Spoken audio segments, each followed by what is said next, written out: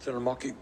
Thank you, Mr. Chairman, and thank you for this important hearing. And Mr. Schultz, it's good of you to show up, but then again, you've faced little choice. It's disappointing to me that it took such a long time and required the threat of a subpoena for you to appear before this committee. And it's frankly disrespectful to your hundreds of thousands of employees, but we do appreciate you finally appearing here. All across America, workers are saying that they've had enough. Rising inequality and outlandish CEO pay for those at the top, like you, and a paycheck-to-paycheck subsistence for everyone else. The unionizing Starbucks workers are on the front lines as a groundswell of working and middle-class people who are banding together to assert their right to organize, form a union, and collectively bargain for their dignity. My father used to tell me that you can't beg for your rights, you have to tell them.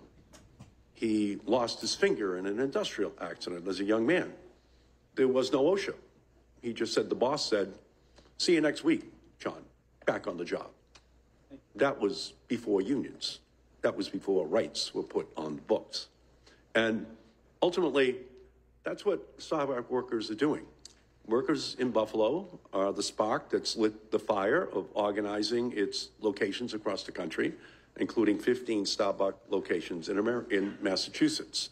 The American people are watching. Public support for unions hit a record high late last year with 71% of Americans approving of labor unions.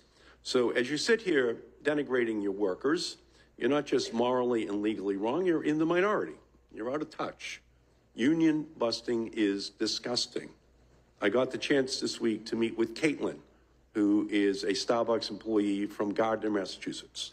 Like you, Caitlyn cares deeply about Starbucks.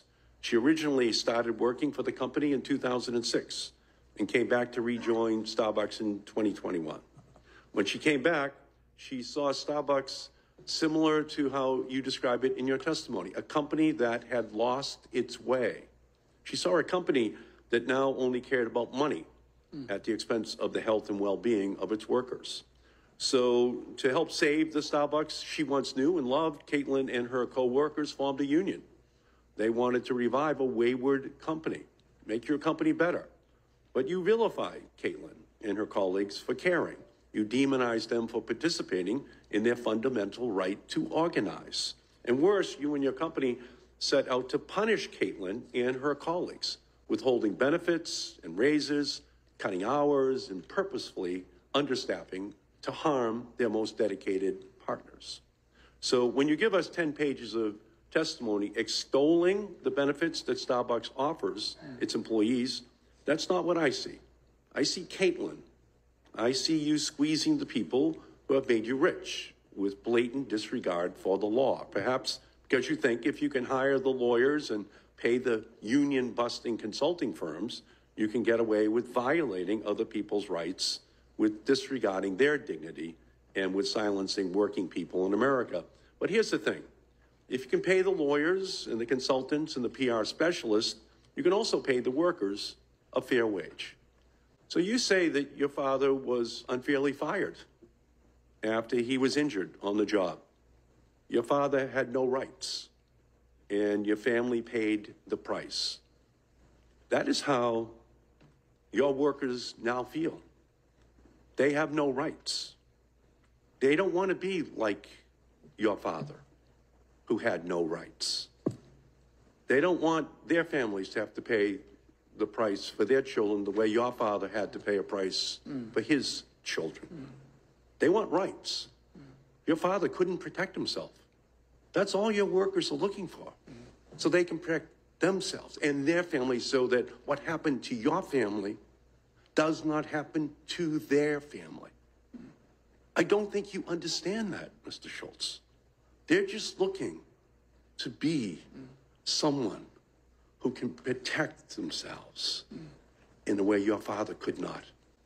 So, Mr. Schultz, I would just hope that you would understand that. But I'm afraid you don't.